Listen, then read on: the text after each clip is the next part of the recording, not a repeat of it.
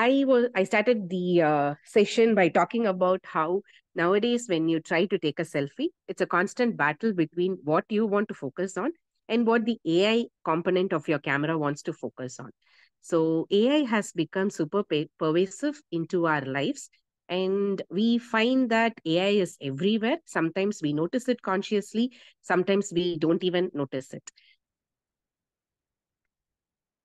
And AI is not something new. AI has been around for quite some time. So, this man here, you see, Alan Turing, was considered as one of the founding fathers of artificial intelligence.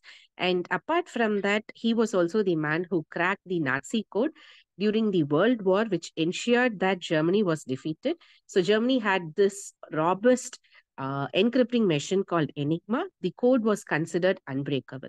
But then Alan Turing comes into the picture and he breaks this code, and he also sows the seeds for the beginning of AI revolution through what is known as his Turing test, which appears to be valid even now. And if you're interested in knowing more about Alan Turing and the Enigma, then you have a beautiful movie called The Imitation Game. You should all check that. And artificial intelligence is not just about robots, it's not about LLMs, it's definitely not only about ChatGPT and other Gen AI tools. Artificial intelligence is an umbrella term that encompasses so many different aspects of automation and other complex machine mechanisms. And artificial intelligence has become a part of almost every industry, and across industry, the process of hiring has even been outsourced to AI. So now it is basically a competition between one AI on the recruiter side trying to find a good candidate, and on the other side, it is an AI helping the candidate to present the best resume, the best presentation, best points. End of the day, it is basically a competition between AI and another AI to find which human is the most suitable for. And the manufacturing industry is one of the earliest industries to adopt robotics and the AI components into its process, because there's a lot of heavy lifting and also there is a lot of scope for automation within the industry. And autonomous cars are all the rage. I'm sure every driver or every person here interested in travel, interested in all these gizmos around traveling, are very, very thrilled to see what these autonomous cars would bring to the roads. And what is interesting about these cars is that they do not learn from code. They do not operate from code, but rather they learn just like human drivers by seeing, by observing, evaluating the driving components from other drivers, and also by looking at simulations. They kind of teach themselves to drive. They evolve driving concepts based on what they learn. And medicine has also embraced robotics and AI to a major extent. The surgical systems you see on the screen, called the Da Vinci surgical systems, have been used to perform more than millions of surgical procedures across the world, not just in the US, but across as well. And when it comes to academia, I guess we are a bit lagging. We are catching up to the AI revolution a bit late. And AI could be of great help, especially in the publishing aspect of academia. So, no matter if you are a faculty, if you are a full time researcher, if you are a faculty researcher, publication and has become one of the key aspects or one of the key requirements for you to sustain in academia. This has been pushed as a requirement from funding agencies, from nodal evaluation agencies, from administrations. Publications and research are also a very important component of the new education policy 2020 as well, which means there is no circumventing around this publication dilemma that we have at the moment. Something happened this year that kind of challenged how we look at publication. So, should we do research? Should we publish to create a lasting impact, or should we be focusing on producing papers with high impact factors?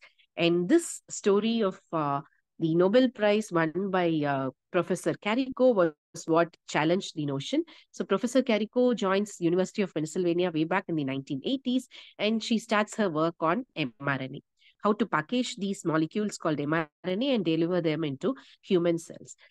She was not doing a very popular research during her times, and the university also noticed that she could not bring in enough grant money into the institution. She could not produce prestigious publications, and after a few years they kind of forced her to leave her job at the university and join a German company. Come 2019, COVID hits the world, and there is a dire need for producing vaccines that are effective. And the world suddenly starts looking at Carico, who already had good relationships among the vaccine producing industries.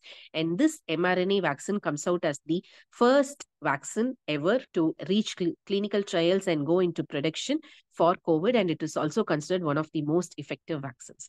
So this brings us back to the question. Carico's work did not produce high impact factor papers, but then it did create a lasting impact on the society. So as researchers, where should your focus be, on impact or on impact factors? So until November 2022, not many of us were talking about artificial intelligence. Artificial intelligence was a word that belonged in the ivory towers of engineers, nerds, I would say. Come November 2022, ChatGPT was unleashed on the world, and now in every nook and corner, you have people talking about how wonderful AI is, and also sometimes that we are doomed because of the advent of AI. And interestingly, Elon Musk was one of the earliest investors in this company called OpenAI that developed ChatGPT. And what is ChatGPT? It is basically a chatbot. All of us have had experience with, say, ordering food from Swiggy, Zomato, and when something goes wrong with the food order, you do not fight with the restaurants, you do not fight with the delivery agents, but rather you go on a full blown fight with the Swiggy chatbot. ChatGPT is nothing more than a Swiggy chatbot. Then why are we all so excited about it? Because unlike a Swiggy chatbot, which has very minimal responses to your queries, it has very limited versatility. ChatGPT can be very versatile. You can hold conversations for hours with ChatGPT about any topic you want, any question you ask, you have the answer. And Google has been a very reliable partner to us for decades now, but ChatGPT kind of overtook Google as our preferred go to for asking questions because at the core, we humans are a bit lazy. And ChatGPT kind of capitalizes on this laziness to offer us ready made solutions, which does not happen with Google. So, with Google, Google offers you a lot of resources. You still have to go learn and figure them out.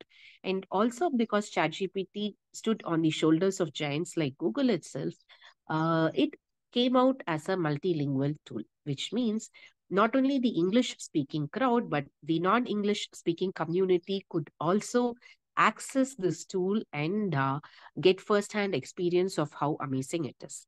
And just like with Google, how the keywords you use determine the quality of your results, with ChatGPT, there came an entire swarm of new professionals known as prompt engineers. So, who are prompt engineers? Prompts are basically the instructions you give to any Gen AI tool like ChatGPT, and it is these instructions that are processed and uh, used to give you the desired results. Prompt engineers are basically people who have figured out how to ask the right things to Gen AI tools, how to prime them to act in certain ways, how to coax them to be a bit more accurate in the results they provide, and so on. So, just when we were still reeling under the effects of ChatGPT, ChatGPT celebrated its 1 year anniversary in November 2023. That is where OpenAI announced what is known as Dev Day. And here, Sam Altman and the other stakeholders at OpenAI introduced something known as GPTs. These GPTs are basically custom made chat GPTs, which you can build on your own. It can be built for any of your purposes. So, say for instance, you're someone interested in cooking and you want to have a GPT which can deal with everything around cooking. So, what are the ingredients that are required for a dish, how to prepare a dish, so on and so forth. So, in such case, you can have your own cooking GPT. You're a researcher. You want to have a GPT for your own data analysis. You want to have a GPT that can help you with building your own models because GPT has DAL E3 integrated into it. There is a lot of different functionalities. It's not just about text. You can also do designing. You can create images. There are so many possibilities. And this came as a sweet surprise. And the surprise does not end here. OpenAI also introduced what is known as the App Store for these GPTs. So, just like how you go on to your App Store on your Android phones or on your Apple phones to download different applications, you can actually go to the OpenAI store to download the necessary GPTs. So, you don't have to always custom build your GPTs. There are so many other people who custom make it. You can just go download the required ones. And what are these? GPTs or what are these AI models, the Gen AI models? What are they at their core? They are basically what are known as large language models. Large language models are AIs that learn from existing information, large chunks of information data we have dumped into the interwebs over the past several decades. They process them in very intelligent, clever ways, and then they present to you information in the way you actually require. The problem with these LLMs is that where are they learning their information from? They learn their information from human derived data. And the problem with us humans is that we are highly biased creatures. No matter what we look at, there is a bias. We have biases based on how things look, how people look, where they come from, what language they speak, what they eat, the gender, you name it, we have a bias.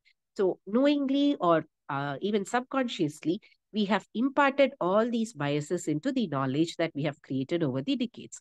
And these Gen AI tools, they are picking out on all these biases, amplifying them, and throwing it right back at our faces. So, how do these images look to you? So, these were images created by an AI tool, Midjourney, I believe. And these tools, these images were created using simple prompts like what does a typical prisoner look like. At first glance, they look like amazing images. You can create an entire image out of nowhere just by using a few words. But take a pause, take a second look at these images. What is it that you see? The biases are pretty clear. So, why should a nurse look like this? How many of you have had an opportunity by treated by a nurse who looks like this? Say, even if you're in the US, do you think all nurses look like this? Why should a cleaner look something completely different from a nurse? Where did the AI learn that, okay, when the word nurse pops up, this is how the person has to look like. When the word cleaner pops up, this is how a person has to look like. So these are what makes AI a bit scary as well. Before we delve into understanding the different AI tools that can help us with academic writing and publishing, let us first acknowledge that AI is complex, it's multi layered, it's evolving constantly, and we humans do not really understand this evolution completely. That is why, as much as it is good to be excited about all these new developments, take anything that comes out of an AI tool with a pinch of salt. Never trust it completely, and always make sure that you add a layer of human intervention or vetting before this data goes out into the public.